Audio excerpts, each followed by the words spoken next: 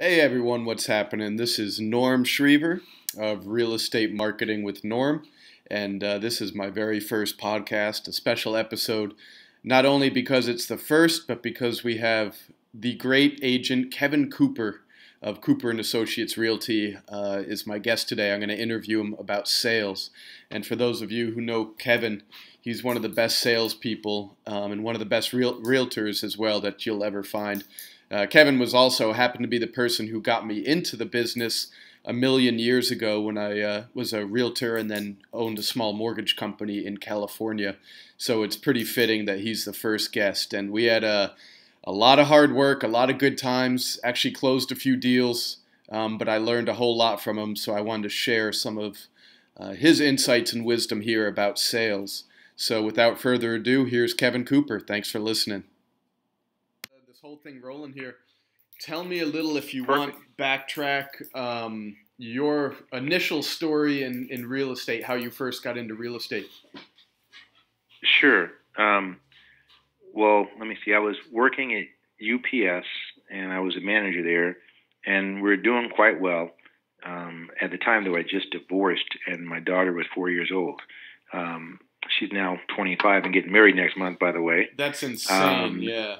Is that crazy? And so we, I was getting up the corporate ladder. They were offering me promotions, and finally they offered me a very nice promotion to run North and South Carolina. And I appreciated the gesture, but, as a single father with joint custody of my daughter, that just wasn't a plausible alternative. So I said, get me something closer to the coast, and I can use Southwest Airlines or something. And then they went ahead and offered me a couple of weeks later Iowa. I said, how about Iowa? I said, no, I can't do that. And at that point, I told them no twice, and they probably felt that I was blocking a spot. So I became, the favorite child, the stepchild, real fast. And so I looked at it and felt probably underappreciated at that point, and thought, well, let me go ahead and go into real estate. And I had some friends who had gone in, and it seems like everybody was doing well. And this is back in, right about 2003. So I came on into real estate, and the beauty of it is I came in, I wasn't on my ass, I had a couple bucks in the bank and everything, but I came in with a resolve that I was going to work just as hard for myself as I did for UPS. Yeah. And UPS, I was high salary, air quotes, but I was working 70 hours a week to do it 6 days a week. So I chose to go ahead and do the same thing when I came in, and I joined a company called Prudential at the time. Mm-hmm. Absolutely. And so... Yep, and so what we would do is I would come in. My start time at UPS was 4:30 in the morning, so I'd started at Prudential at 4:30 in the morning. And I'd come in the office, and, the lights weren't even on. I had to find the override switch to turn the lights on. And then I would go ahead and start working. And people were like, what in the hell were you doing at 4:30 in the morning? I said, well, I would go ahead and email. I'll tell you what, you email somebody at 4:30 in the morning, it gets their attention. And then there were no agents who would come in the office till at least 9 o'clock. So I had all that time to myself just to go ahead and, do the research for my clients and really over-service them. And then by the time the agents came in the office, I was ready to get out into the field and be face-to-face with my clients and go and show them houses and do everything I could. And the one thing that I found, which was somewhat of an epiphany, is my entire time being employed prior to that, I was always paid once a month. Yeah. And if you worked overtime, it was really negative dollars an hour because I was a salaried employee. So this thing is like, you mean if I work more, I can get paid more? It's like, yeah, Kev. If I work on a Saturday, I can get paid more? Yeah, Kev.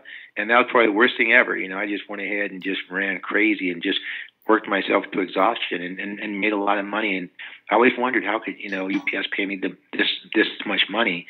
And it got to the point where some months I'd make as much in a month as I did in an entire year at UPS. Yeah. And that was a six-figure salary. Yeah. And I know coming into it, the work ethic, and I saw it on display, was amazing.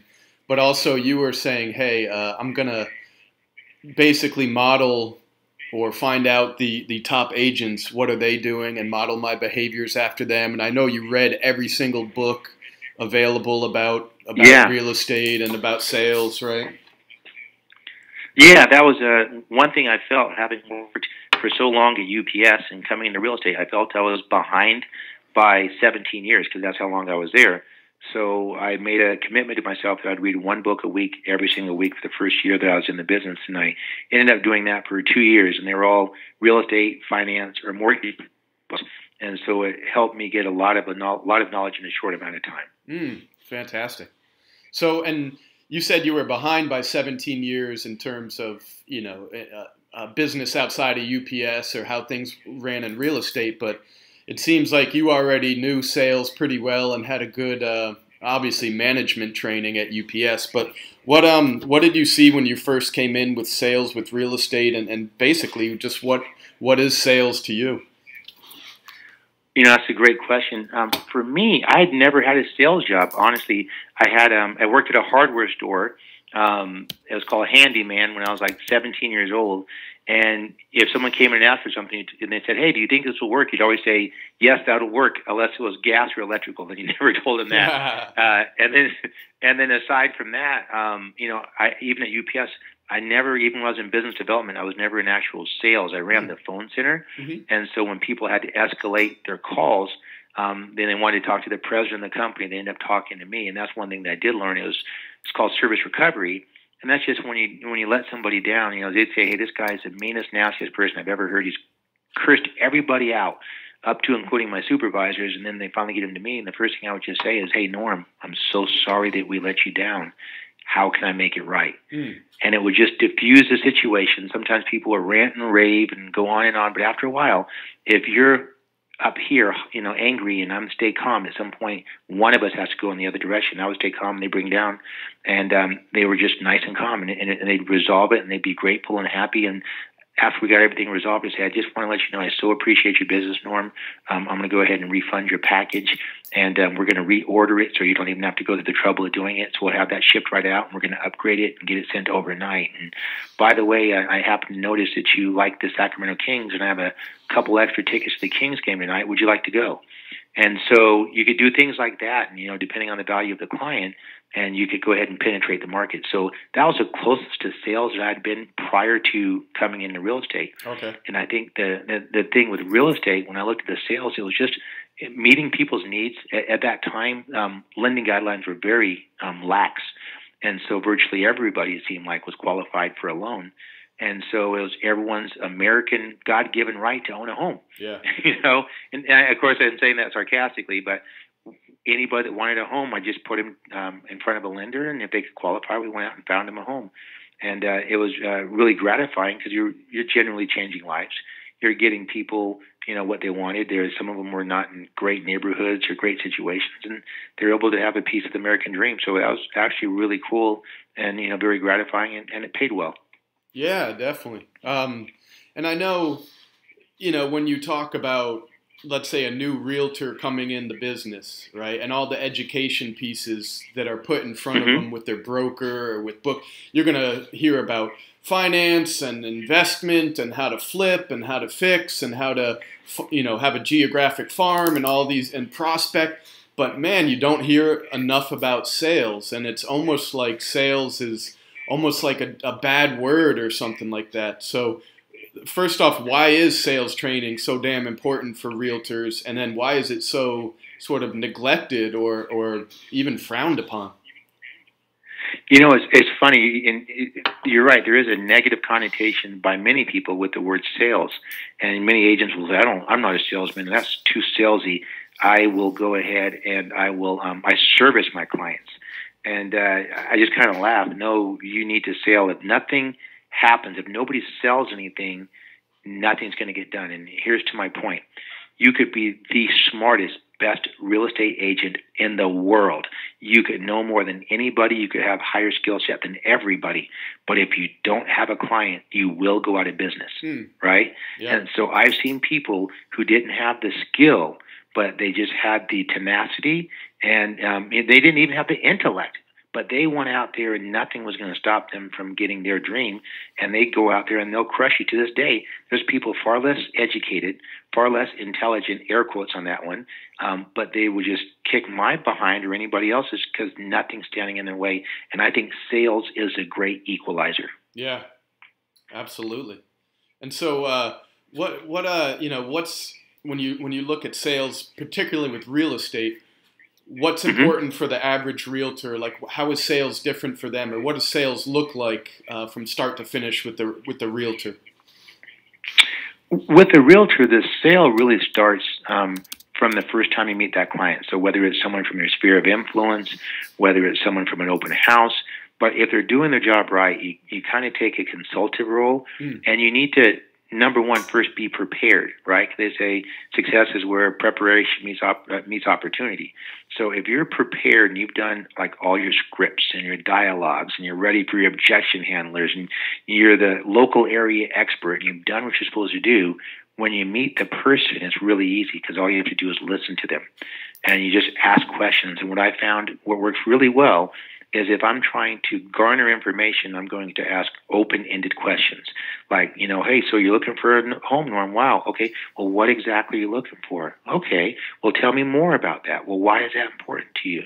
Well, why are you deciding to move anyhow? And so you ask all these questions. And every time you say something, if I'm doing my job right, I'm writing it down and taking notes. And then it's no different than the police. They have a saying, anything you say can and will be used against you. And I'll go ahead and say, Norm, if I'm hearing you right, you said the reason you want to move is your son is getting bullied at school and you don't feel it's safe for him anymore. And you want to go ahead and get him out of the neighborhood you're in and get him into the best school district over here in your Pleasant Grove. Is that correct? And he's going to say yes. And that does a couple of things. Number one is kind of a sound check where that person is understanding they've been heard. And if there's something you did hear wrong, they can go ahead and correct you. But in the meantime, the other thing while you're selling this person is you use the person's name over and over again, because your name is like the most sincerest form of flattery. And I will call you Norm 1,000 times. And then also you have to learn how to go ahead and use things that are like sales techniques, like tie downs. And a tie down isn't a manipulation. It's just gaining agreement. So if I say something, I just say, right, that makes sense. And so we're doing these little things, and the aggregate total of all these little yeses is when it's time to make that big yes, like the it's soft a whole lot closes. easier. Not to interrupt, but I mean, you always talk about the soft closes, right? And you basically get that agreement, and it's a solid footing for you to move to the next step, right? Absolutely. And in fact, I sold a home last week, and I had one of my new agents, and I showed them, I pretty much made the person who was buying the home sell me on why they should buy the house. So I went, I showed them everything in the house. I pointed out things I felt they should be aware of. One house was next to a railroad track. It wasn't a big deal to my client, but I said, I assure you when you sell it, it's going to be a big deal to 90% of the people. So, and they realize that you are looking out for their best interests. And so you generally, besides having a fiduciary responsibility to them, I believe you have a moral responsibility to do the right thing and really try to help that person get what they want. So, Kevin, I understand you're saying questions are very important. Is that correct? No. Yes, it is. So you mentioned something about prospecting, objection handling, your scripts. Stop for a second there, because that's something I think also realtors, mortgage lenders, any sales professional doesn't spend enough time on, but it's super valuable once you get it down. So spend a second on those if you don't mind. Absolutely. And so, in order for us to sell these homes, we need to have clients. In order to go get clients, we have to find them. So there's different ways you can get a client. If you're running your business successfully in real estate, usually 65 to 70% of your business should come from people that are in your sphere of influence. And so people say, who's my sphere of influence? Well, if you pick up your cell phone, virtually everybody in your cell phone is part of your sphere of influence. So your friends, your family, your coworkers, your colleagues, the people you go to church with, pretty much anybody that knows you is in your sphere of influence. And then it's your job is to take those people and put them in your database and then kind of qualify them. You have to find out who's going to do business with you and who's not. So if I call Norm up, I say, hey, Norm, just want to let you know, I'm just I sent you a letter. Did you get it? Okay, great. You got it? Yeah. I've joined this great company called Cooper and Associates Real Estate, and I'm going to go ahead and sell homes. And the reason I'm calling you is if you knew somebody that wanted to buy, sell, or invest in real estate, would you refer them to me? And Norm would say, of course I'd refer them to you. And say, well, great, Norm, that's awesome. Hey, with your permission, I'm going to go ahead and add you to my database. Let me confirm your name, your address, your email, your phone number. And also, Norm, I'm going to go ahead and place you on my client appreciation list. And what that means is periodically I'm going to invite you to some events. I'll give you an annual analysis of your home in terms of its value, and just send out items of value to you just to let you know I really appreciate you and remind you that I'm in the real estate business. Is that okay, Norm? fantastic. And I'd go ahead and I'd hang up the phone, and, I'd send you a handwritten card right afterwards, and maybe in the handwritten card I'd put 3 business cards in there, and then I'd follow that back up a few days later and say, hey, Norm, did you get the card I sent you? And he'd say, yeah, I did. And you put 3 cards in there, Kevin, why'd you do that? And I said, well, 1 to use, 1 to lose, and 1 to give away. Go out there and give my card away, right? And then, and so then as soon as you hang up the phone, you laugh, and we have a good time. And then maybe I circle back and, I find out that you're a Raiders fan. And so maybe I send you a box of Kleenex, with the Raiders on it and saying, hey, here you go, Norm, enjoy your season. Or maybe I send you an item that might be the valuation of your house, what a market analysis looks like. But things like that. And then after I send that, I wait a couple of days and call you back again. So basically what I did is it's called a quick 6, and that's touching someone 6 times in a relatively short period of time. And it shows, number one, that you follow up. It shows that you are professional, but also you never lose sight of who you are. If we laugh and joke all the time, don't get real serious on the phone with somebody because you're making a sales call, right? Yep. You have to be true to who you are. But after those 6 touches, you firmly establish that you're someone that can be counted on, and then that's how you'll get a referral. If you just tell somebody one time that I sell real estate, and then you see them 6 months later and they bought a house from somebody else, you have nobody to blame but yourself. Yeah, absolutely. So there's a method to the madness on, like you said, the quick 6, or there's a system to it, though it's also personalized, and you could keep your personality. Absolutely. And you have to find out what works well for you. Lead generation comes in many different forms. Yeah. Some people will buy leads, buy them from the internet, from different companies. Some people will go knocking on doors. Some people want to have open houses. And any of those, and as well as a list of others, can be successful, and you can make a lucrative living. But you have to do something that feels good to you. If you hate knocking on doors, guess what? You're probably not going to be successful doing it. Yeah. And also, it's great to have a system, and you have to have all the preparation in the world. But you remember that a lot of the clients come from just getting out there and being in public and talking to people and smiling and in line at Home Depot at a party. I remember a lot of times, they say a sale is a transfer of enthusiasm, right? And I remember being around the office and just the energy was good, and we're celebrating victories and we're having fun and challenging each other. But I remember a lot of times we would sell by example. For instance, the daily searches for homes for an investor, and you saw a screaming deal. You would go around and you would talk to everyone you knew about it, and not necessarily trying to get them to buy it, but just showing them an example of what's possible. Hey, I saw this house today.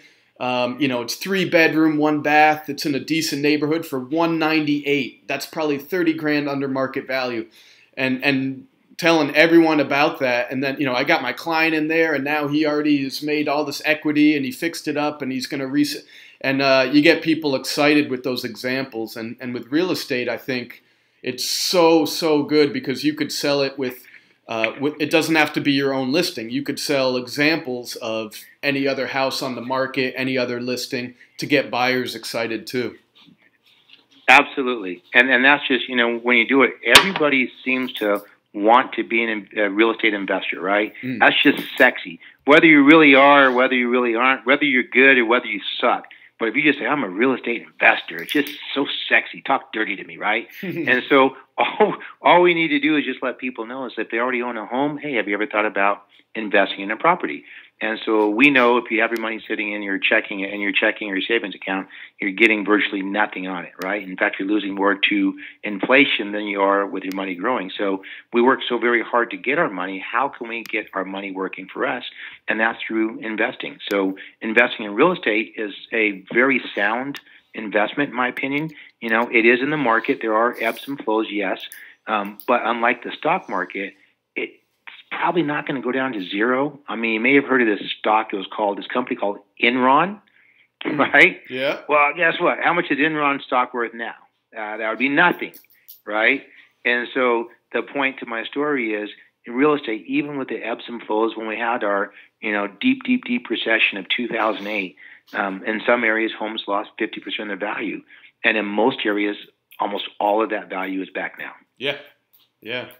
And so what you just said from a sales perspective, it's not an accident. It's not something you just came up with. You have you do your market research. You have your objection handling. You have your little elevator pitches. These are all snippets that the average agent, if they're really on top of things and doing their research, they could personalize these statistics and these objection handling tactics and use them all day long, right? Absolutely. And, it's so funny. I think people make it to be much harder than what it is. Yeah. When it comes to objection handling, for example, on the buy side and on the sell side, there's probably only about 5 or 6. People will make it spider out to about 20 or 30 or something, but it's about 5 or 6 basic objections. And almost any objection you ever get, here's the golden nugget. If you don't get anything else today, if someone gives you an objection, the best thing you can say is, and why is that important to you, Norm? So I want to wait until summer. And why is that important to you, Norm? And when you go ahead and you ask those questions, sometimes people will talk themselves out of something or talk themselves into something, but all you're doing is just merely asking a question. And you're genuinely looking to understand, because just because someone says, I want to wait, doesn't mean you have to believe what they're saying. It doesn't mean there's a good reason, but help me understand, because maybe they don't have to wait. And, if someone said, for example, they're going to wait, I mean, the Fed up until recently has been really clear that they want to raise the rates, right? And they've done that other than most year recently. And the other thing is, historically, our prices keep on going up for the most part. I know God's not making any more land. The population keeps on going up. Simple laws of supply and demand tell you over time, real estate prices are continuing to go up. So if I know these things to be true, Norm, and you believe that waiting 6 months or 9 months is in your best interest, I might give you a different perspective. If the interest rate goes up by an eighth or a quarter or maybe more, if the homes go up by 4,000, 5,000, 10,000, you'd be the first client that I ever had that wanted to pay more for less. Now, you're not really that guy, are you, Norm? There you go. And that's, I mean, it's basically another close. And speaking of that with closes, I mean, what define a close and what are some of your favorite closes, or what do you see with real estate with closing? The close is just asking for the order, and it comes at the appropriate time. I think some people will oversell, and I think that's, too much. You throw up on yourself. I remember I had a professor, and I'll share this with you, and it's a very long phrase, but he said, your knowledge of a subject matter is inversely proportioned to your ability to express it with brevity. I'll say that again. Your knowledge of a subject matter is inversely proportioned to your ability to express it with brevity. And what that says quite simply is, if you've ever gone to somebody and they're trying to sell you something, but they don't really know what the hell they're talking about, and 15 minutes later they're still trying to convince you that they know what they're talking about, right? Yeah. Or you go to somebody who's mastered it and they say, Norm, it's like peanut butter and jelly. And it makes perfect sense. You're like, oh my God. So like these computer guys, they can speak computer geek talk, but also translate to a dumb guy like me, and it makes sense. Those people truly have a gift. And if we're that sort of person, if we can take all this legal mumbo jumbo in terms of someone buying a house and just make it really simple, then they'll understand. And I'll give you an example of that. So when someone's buying a house, for example, a buyer, I think it would be very reasonable to think they have a lot of anxiety, a lot of apprehension. And so, what they need to do is write that offer to secure that house for them, right? So I would just say something like this. I'd say, Norm, you're not actually buying the house today. You're just reserving your right to buy in the future. Can I tell you more about that? And you'll say, yeah. Well, see, once we write this contract and accept it, you're going to have 3 days to get your earnest money deposit in. If for some reason you don't get it in, guess what? We have no deal, right? Then past that, once we're actually in contract, you're going to have these 3 things which are called contingencies. And a contingency is your get out of jail free card. Your first contingency is your inspection contingency. And you're going to be able to get inspectors into the home to verify that this is, in fact, a good house and in the condition that you expect that it's in. Once you get that contingency, then you go ahead and release it. It's kind of like playing poker, right? You play poker, first you kind of ante up. So we ante up. We just released the first contingency. Then your next contingency, Norm, is going to be the appraisal. And the appraisal contingency is that person's going to come out there and verify that you're not overpaying for this property, and they're also going to verify the square footage of the property that it matches what the owner claims, right? And once you're comfortable with that, then you go ahead and release that contingency, and you're kind of anteing up again, right? And then finally, the third contingency is your loan contingency. And, unless you're going to buy this thing cash, which most people don't, it's all predicated. This entire deal is predicated on you getting the loan.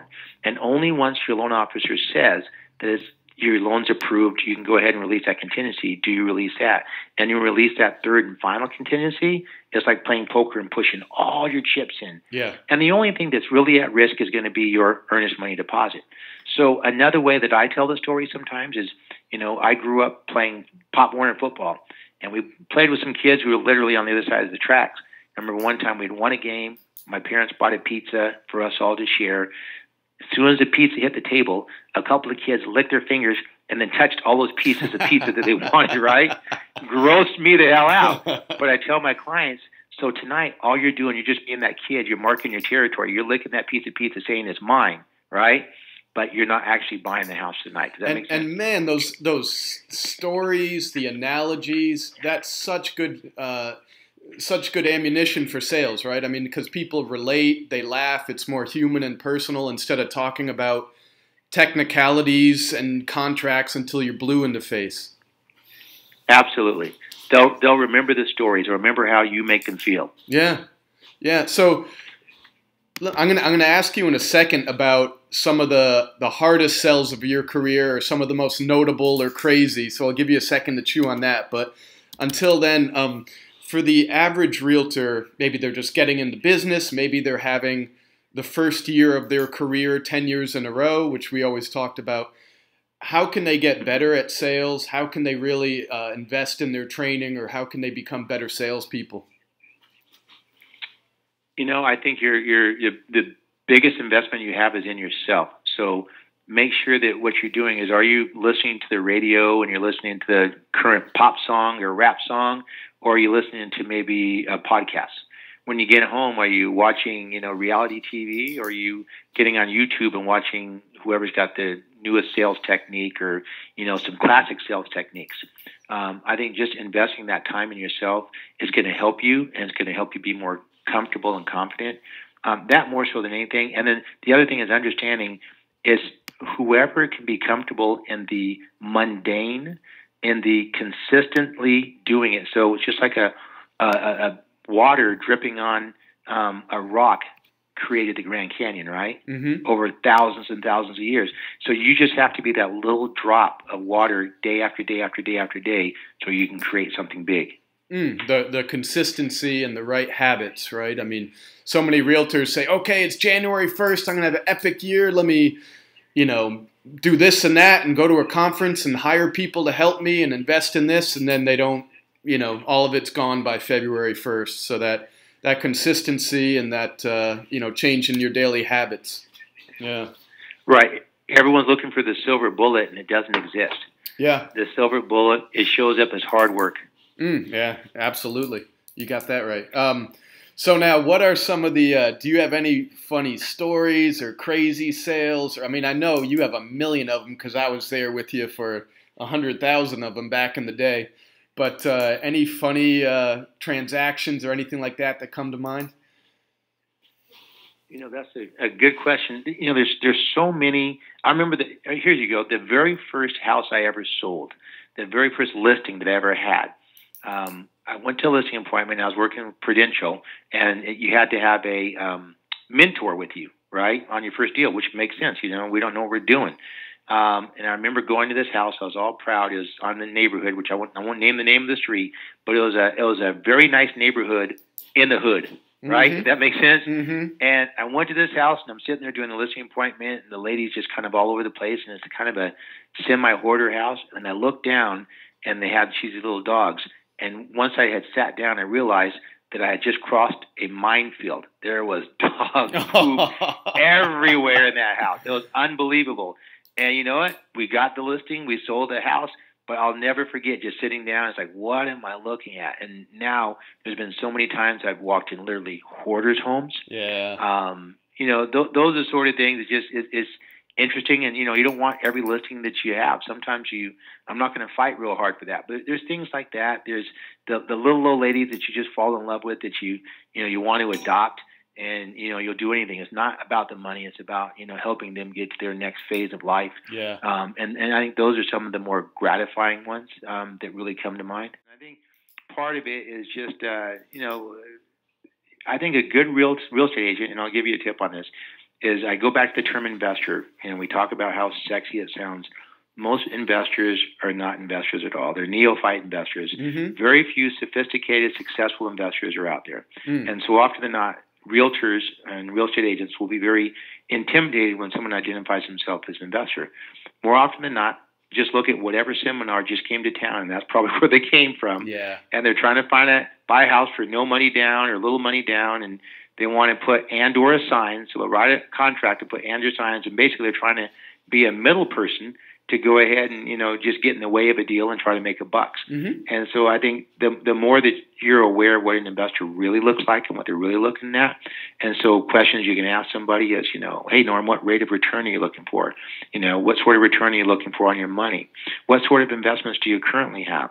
Do you prefer commercial? Do you prefer residential? Do you want multifamily? And then you ask the questions. Remember, in any situation, in a sales situation, he or she who asks the questions controls the conversation. Mm. And I was sharing this with one of my agents earlier today, is sometimes, we've all done it. We pick up the phone and that person is machine gunning you.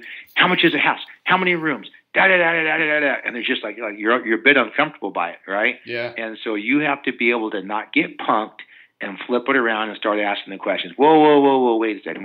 So what exactly are you looking for? Yeah. How long have you been looking for it? How many offers have you written? Well, I assume that you're calling me, that you're not working with an agent. Hey, Norm, when you find the right house where you need to get out of a lease or sell another property, okay, great. And when we get that house, do you intend to pay cash or are you going to finance? Or are you going to finance? Fantastic. Do you have a lender or would you like me to refer a good one for you? These are the sort of things that you take over, and a person's going to actually appreciate you for it, because, it's not really a democracy as much as people think. If you were buying a house or if you needed a good attorney, do you want someone's going to sit down and say, hey, Norm, what should we do? Or it's like, sit down, shut up, I'm going to keep your ass out of jail. This is exactly what we need to do. Well, with real right? estate, too, that's it's what I like, want to hire. Yeah, and with real estate and sales, there's a lot of agents who are saying, I sell homes, I'll sell your home, but then they're not even investing in being a salesperson or sales themselves, which is pretty ironic, right? Exactly. And there's so much language involved. It could be something as simple as, hey, Norm, I'm not trying to sell you a home. I'm trying to find the right – I'm sorry. Hey, Norm, I'm not trying to sell you a house. I'm trying to find the right home for you and your family. Yeah. House is cold. Home is warm. Mm. And when you really start analyzing that, you'll see things like, for example, I'm a fairly large guy. If you come up to me, it could be intimidating. So I'll typically stand at like a 45-degree angle, and it makes me look smaller. It also gives an air of indifference that you're not really that important, which is kind of cool when you're at an open house. And then only once that person engages would you go ahead and actually face them and give them your undivided attention. There's just so many things you can do. Or with your voice, you can just lower your voice. If you want to draw somebody in, if you have a husband and a wife and they're sitting at the table and the husband's acting like he's too bothered to be there and he's trying to watch the TV in the other room, if you want to get his attention, just go ahead and start whispering or lower your voice to his wife. That guy's going to immediately come right back. God, that's you're going to get his attention.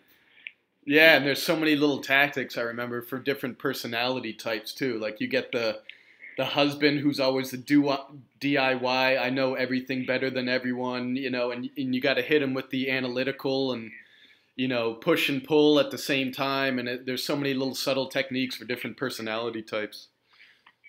Absolutely, or the person that brings along their subject matter expert. Oh, this is my friend Bill. Bill's bought 10 homes. Right. And that's called the third baseman. And so what do?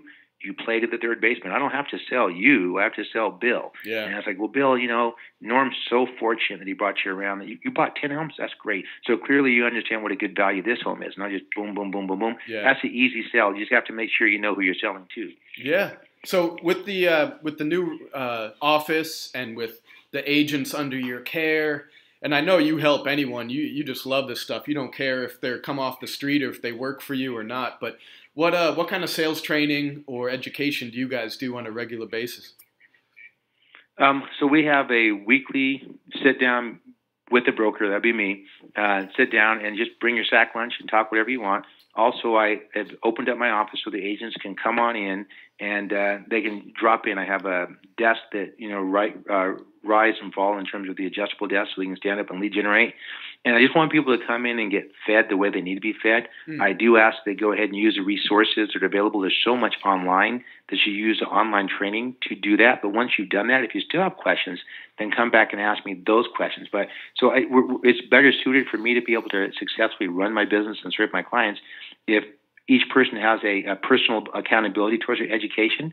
But clearly you don't know everything. So then those questions that weren't answered from an easy video or something, then come on in and ask me about those. Yeah. Yeah, the next level of questions. That's great. So you guys are doing a lot on a regular basis. Yep. And then the other thing is just like, I think the worst thing that people do in real estate is they don't understand leverage. So finding out when you need to leverage somebody out. So when you first come in the business, do a transaction or two and don't use a transaction coordinator on the first one or two just so you can see how much of is horrible. And then after that, for the rest of your life, use a transaction coordinator. They're worth the money. Yeah. And then when you get to a certain production level, then it's time for you to hire an assistant. And people, that's like they're scared to hire the assistant. But if you hire the right assistant, you should be able to double your business. Literally, my assistant, she checks all my emails, she checks my phone, she negotiates deals, she runs the office. Yeah. And it allows me to do higher activities. And then later on, you do a little bit more business, and you're able to hire maybe your first buyer's agent. And you go ahead and hire a buyer's agent. That was like the hardest thing in the world, is to hire a buyer's agent and trust somebody with one of my clients. But once I did it, it was the best thing I ever did, and it freed up my time. And so, yes, you're going to give up some money because you're paying somebody, but you shouldn't hire somebody that you're not going to make money off of, right? Yeah. So if at the end of the day I have a buyer's agent and they make $100,000 and I make $100,000 because of their effort, that's a win-win. Some people say, well, that guy's giving away half of his money. And my mentality is, no, I'm giving away half of my money. Yeah. And the business reality is when the person had never made more than $30,000 or $40,000 in their life, and now they're making $100,000, it's not the split, it's how much money you're actually making. And I hear so many agents that are worried about a split, and the split is like the last thing I'm ever worried about. Yeah, and everyone's focused on, how big are their piece of the pie, but they don't realize, when you do it right, the pie is twice as big, right? So everyone eats, to use that analogy. But right. Well, go ahead. They say, would you rather have 100% of a grape or 50% of a watermelon? There you go, man. There you go. So what you've seen a lot now over real estate, man. You're a grizzled veteran at this point. Two questions. Who are some of the best salespeople you've seen in general in any field, like lenders or anything? And then also, who is someone that you recognize that has come in and was just terrible at sales and didn't know what they were doing and fumbling all over, but they took advantage of these training and they improved themselves and became good? So the great salesperson, and also the person that went from zero to hero.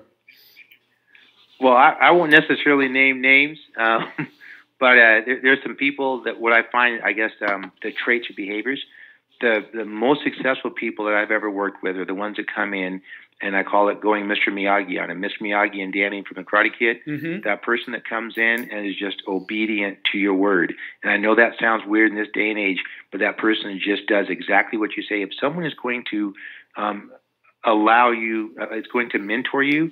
Like, for example, I have a mentor right now, and the guy's name is Brent Gove. And if Brent says do something, I do it. And I produce at a nice level. I have a lot of experience, but Brent says, hey, Kevin, you do this? I just go do it. He says, hey, you want me to come to your office and put on a workshop? No problem. Just make sure the office is full.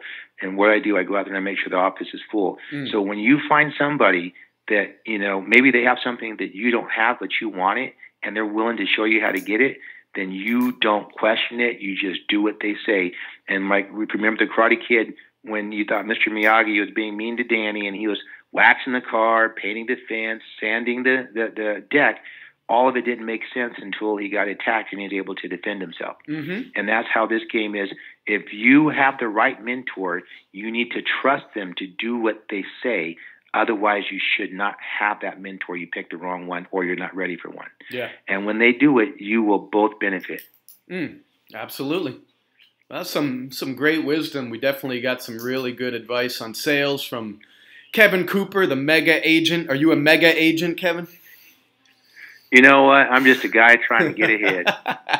You're doing all right, man. You're doing all right. Hey, so give a shout out again to your new office and your staff and anyone else you want. If someone's looking to buy or sell a home in the Sacramento area, where should they go? They should go to Coop and Associates Realty. We're right here on Laguna Boulevard and Highway 5. And what we do is we have our motto, Coop and Associates, the best movie you'll ever make. And I'm so blessed. I work with my lovely wife, Samantha. I work with my daughter, who's my assistant, Jasmine. And then we have our team with Kelly, Simeon, and also we have Greg now who's joined our team. So we're very, very fortunate. We can service the greater Sacramento area, but most importantly, we want to make sure that each one of our clients know that they're valued and they're listened to. So if you want somebody who's going to represent you, not an average realtor, but somebody who's above average, that's who you want to call. That's us.